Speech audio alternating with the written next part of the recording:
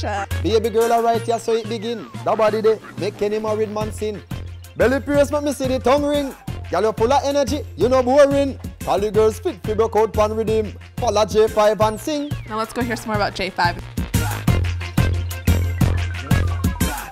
We are here at Bugata's restaurant on Melrose with myKEEtv and J5. Thanks for having me. Do I call you J5, J5 Flow, or maybe can I call you Omar? You can call me Jay. Jay. Okay, perfect. All right. For my fans. Okay. J5. How did you come up with J5 Flow after, you know, Omar? I don't really feel like it matches up. I don't know if I'm missing something. How did you come up with that? You know what? That name was given to me by a cousin of mine. That's how I got the name. We did a little background research on you, and you were getting suspended from school at an early age. Yeah. Did you end up making it out alive? I mean, we're happy that you did. How many times did this happen? You know what? That happened about 3 times. There you go. So performing. 3 times, yeah, in classroom. Okay. Yeah, I just can't resist music, you know, so. So for those of you that don't know, J5 was getting suspended from school at an early age because he was performing and he couldn't stop, right? Yeah, I can't stop. All right. Music is always playing in my head, so, you know. You did mention that it is like the passion that grew within for music, but for your fans, for us, we just want to know, what exactly does that mean, to say the passion within? What really did spark your music interest growing up? It's just something just natural. Because at the age of 5, I realized that I just have this burning desire for music, and I start making music at the age 5. So before 5, I don't know what was going on, but after 5, I just know that music is my thing. You know, that's great. what I wanted to do. Yeah.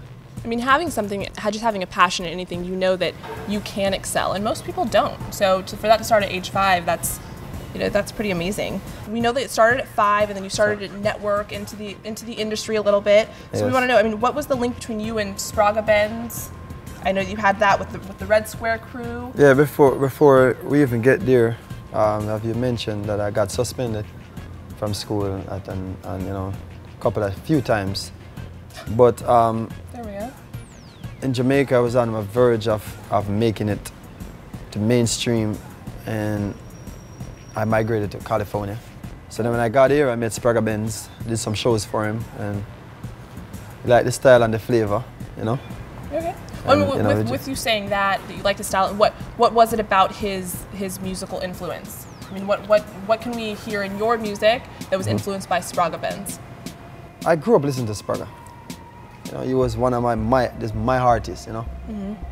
And from there, and then getting to meet him, and getting into the camp, and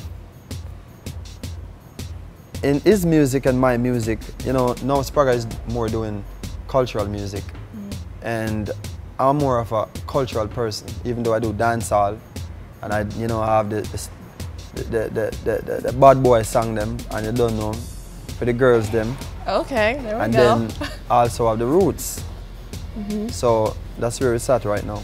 Once things did start to solidify for you as an artist, you quickly became like into all the venues in Jamaica. I noticed that you were at venues like Porta Maria. What do you think? How did you get into those doors? I mean, for a lot of beginning artists, it is very hard to even perform anywhere or even get a fan base. So do you think that maybe it was your passion for singing, the way that you did sing, your music? What was it that was kind of getting you into the doors and into the industry?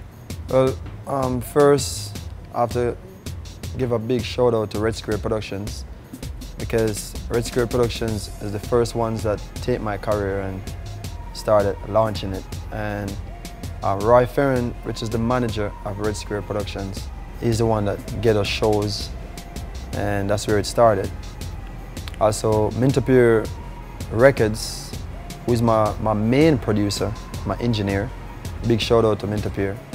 They're just the people that started it with J5. Right. So that's how I got into those venues. We listen to music, here in America, I'm listening to it, and I feel that you do some singing in some of your new music, and then also some rap a little bit. Yeah. I mean, and to me, I kind of feel it's a little bit more dance hall, but what would you specifically say that your style is of music? Because it's so versatile and because you have different genres in there. Well, I like the way you say versatile because that's what you are. I'm Mr. Versatile, don't it?